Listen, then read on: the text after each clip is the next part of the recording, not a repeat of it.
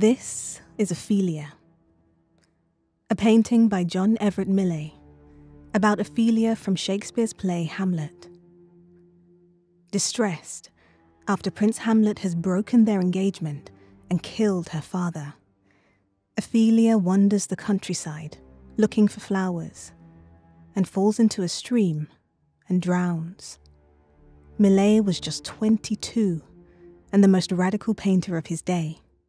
He had spent 5 summer months sitting by the Hogsmill River in Surrey, painting every leaf and ripple from nature.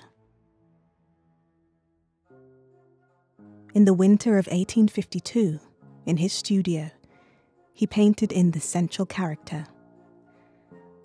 Millais' model, posed in a bath, is a young artist and poet called Elizabeth Siddal.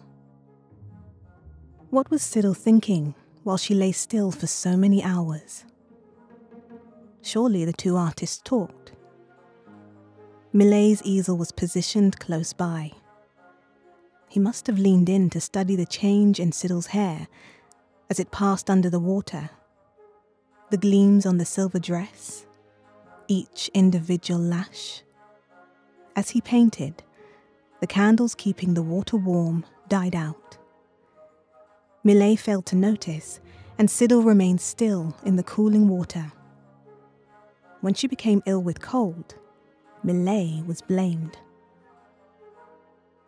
In the future, historians find parallels between the drowning Ophelia and Siddal's submission to the chilling bath. Siddal could not have known how entangled her own story would become with the painting. This is the story of the real Ophelia.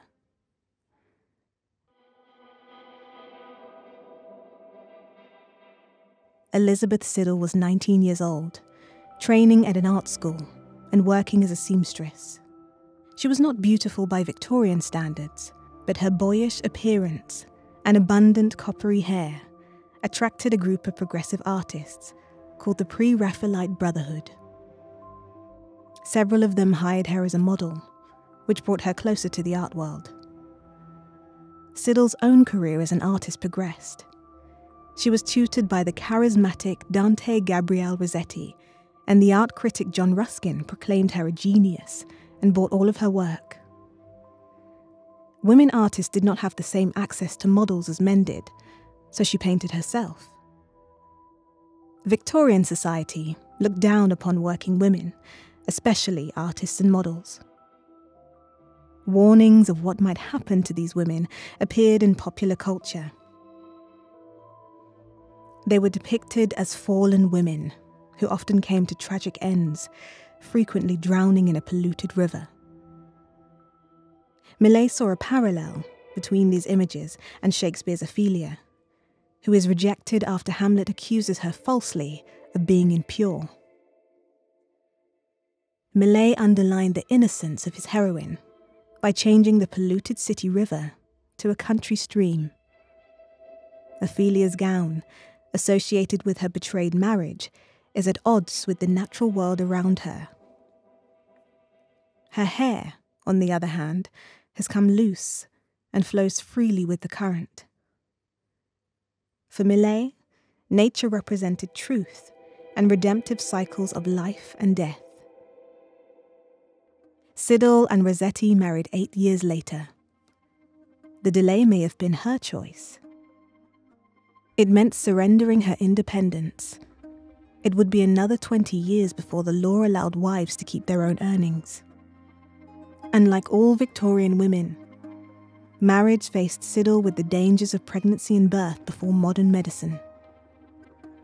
A miscarriage affected her physical and mental health, and not long after, at only 32, she died from an overdose of the opiate laudanum. Afterwards, a bereft Rossetti painted Siddal at the moment of death.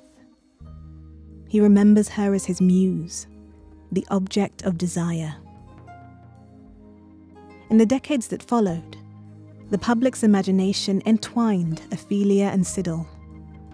History typed them both as victims of love, mentally fragile, and their deaths were assumed to be suicide.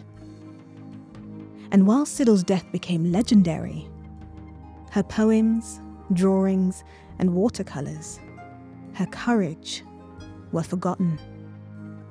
The painting came to represent the feminine myth that she and Millais had challenged. And Ophelia has inspired countless other images of fateful women adrift.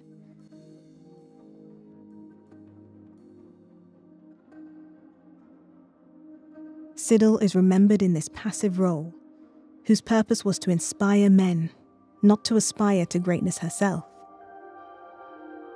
As one art historian put it, she is framed forever by that bath,